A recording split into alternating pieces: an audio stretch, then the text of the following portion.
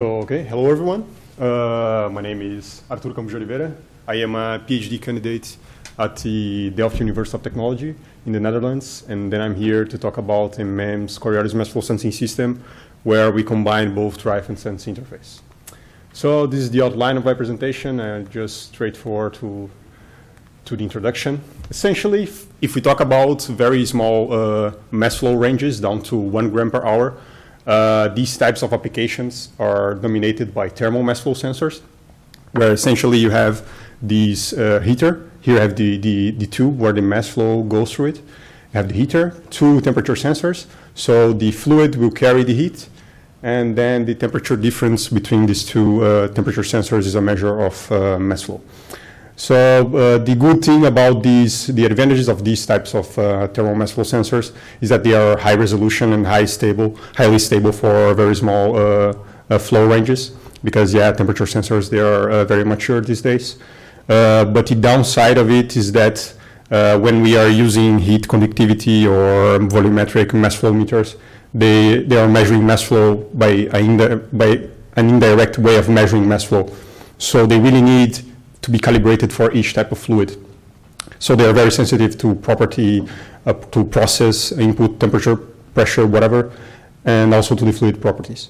So we could really solve that with the Coriolis mass flow sensor, which solves these types of problems, where now we are measuring a Coriolis force induced by the mass flow.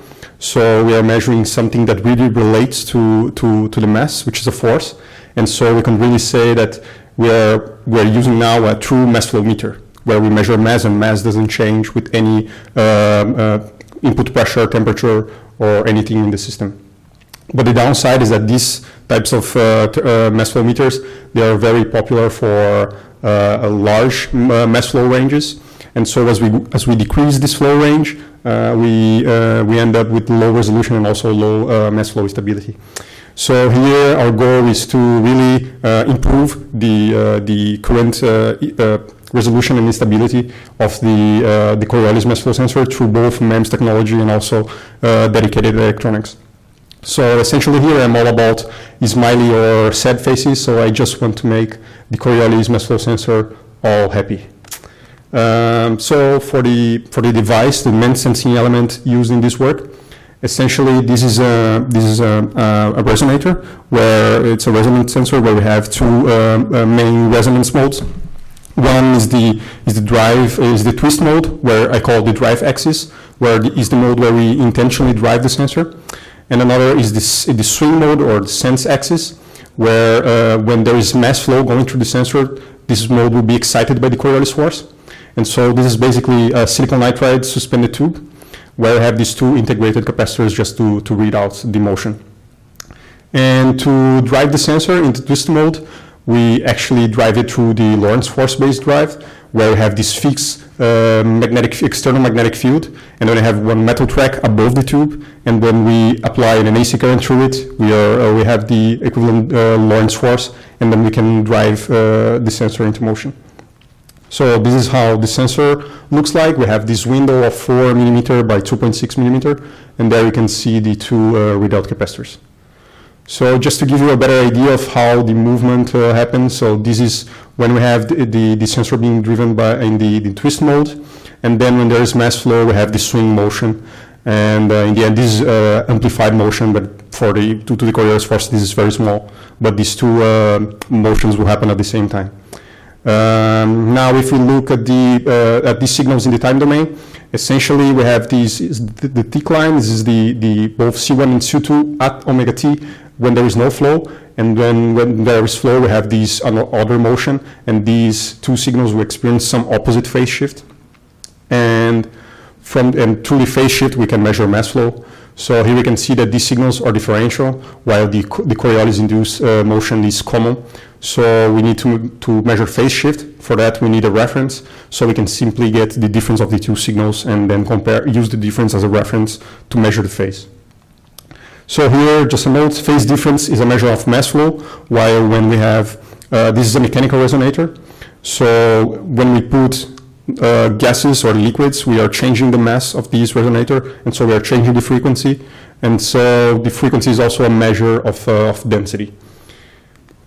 So for the combined drive and sense interface, as I said, this is a resonator, or we can really say that this is a mass flow gyroscope, but so we need to have a drive loop for that. And previously, the way that we did it was we have these two metal tracks that are above the sensor, and one metal track we apply the AC current to drive the sensor, and we have a parallel metal track to it. And then this is just a floating wire that will experience some change in the magnetic field. So we have an induced EMF. And from this EMF, you can just amplify it and feed it back to the sensor to make to drive the resonator into the resonance. And essentially, this is a very small signal because this magnetic field is very weak, and also the drive amplitude is not so high. It's not so large, so this will be, we can expect this signal to be very small. So we need to amplify it a lot to get the amplitude that we want. Essentially, what this leads is to a low SNR drive signal. And so then, since we care about frequency stability, we also want to be the frequency stability to be high. This is not good, so we need to find another solution. And one simple solution is by simply use the sense interface, since, as I said, the difference of these two signals are actually just a signal proportional, or a signal that represents the drive motion. So this is just a capacitive readout where we just design the sense interface to be very low noise to achieve the high resolution. And here we just up-modulate this signal away from the 1/2 noise of the DC to V converter. And we just need an additional low-pass filters and demodulators, as I will show. And so this difference between these two signals is actually the reference, and then we can just use this reference to measure the phase shift of both. And we can simply just use these two channels to incorporate these two channels into the drive loop, and so combining drive and sense interface. So how we actually implemented these, the circuits to implement this. So we have these above the tube. We have also the tracks to connect to the electrodes of the readout caps that are also parallel to the drive track. So here we use 1 megahertz 20 volt peak to peak square wave to just up-modulate the capacitance change away from the 1/2 noise of the front end amplifiers. So I have these two channels with a charge amplifier. It's just a low noise capacitance-to-voltage converter, it's a simple charge amplifier. Then we just have these single to differential converter to then just demodulate the signal by using a passive demodulator, or in this case a chopper. And just a low-pass filter just to filter out the chopping harmonics. And in this case, there is also a trade-off between the carrier, or the chopping frequency, and this low-pass filter, because we don't want we want to avoid excess phase shift at the output, because we are measuring phase, and also because we want to close the loop.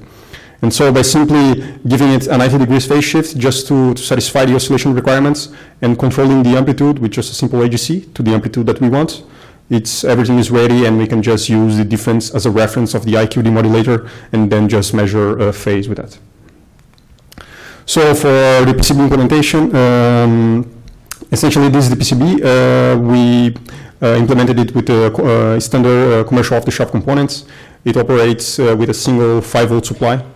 And this is just a main PCB where we have everything, all the electronics involved, and here you can see the magnets the small magnets for the large drive. And we have this small PCB where we have also other types of sensors and sensors that we want to measure. So this is easy to just measure several samples. And then we just connect it to the main board and measure everything. For the fluidic connectors, we have below the main PCB, we have these 3D printed fluidic connectors, where we can just fix it to the main PCB, and then we attach the small PCB to it. We are already making the fluidic connections.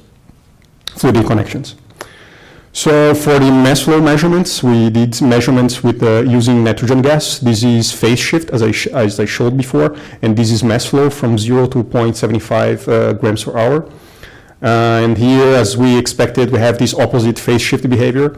And here, since we have two capacitors, we get twice the sensitivity. And in this case, we are just using the difference of the signals as a reference to this phase measurement. And we just use nitrogen gas because this is just a proof of concept, just to see if we wouldn't have any significant loss in sensitivity. So for the zero input measurement or the zero stability, essentially we are not putting any flow through the sensor. We are just filling the tube with nitrogen gas and looking at how its output drifts with time. So for here in the first plot you see this is mass flow and this is time for 80-second measurement, 80 seconds measurement time and a bandwidth of 1 Hertz. The 1 sigma is 2.6 milligrams per hour. And this is around 3x less compared to the commercially available stainless steel Coriolis mass flow meter, which is from Bronkhorst. And yeah, this is the lowest range mass flow meter that you can find in the market. And for the frequency stability, which then translates into density, resolution, or stability, we can really expect to be very stable because for the Coriolis force, this is a common mode, so anything coupling to the sensor we will see as a drift here. But for the frequency, this is differential, so we are getting rid of any unwanted common mode signal. So this is very stable, and it is 80x more stable compared to previous implementations that were based on the induced EMF. So to conclude, I presented a MEMS Coriolis mass flow sensing system. Basically, since we are already designing a very low noise interface to read out the capacitance change due to the drive and the sense motion, we just combine it with the drive loop, and this simplifies the design and also improves the frequency stability. The proposed system should, since this is a Coriolis mass flow sensor, it should be able to operate from both. We know that it operates actually from liquids to gases. But in this case, since we just wanted to show the concept and it operates, we just showed the measurements for nitrogen gas. And even though it presents state-of-the-art performance compared with the commercially available Coriolis mass flow meters, there is still a lot of things to do, such as have an integrated version of these and some other stuff. Okay, thank you. Thank you very much.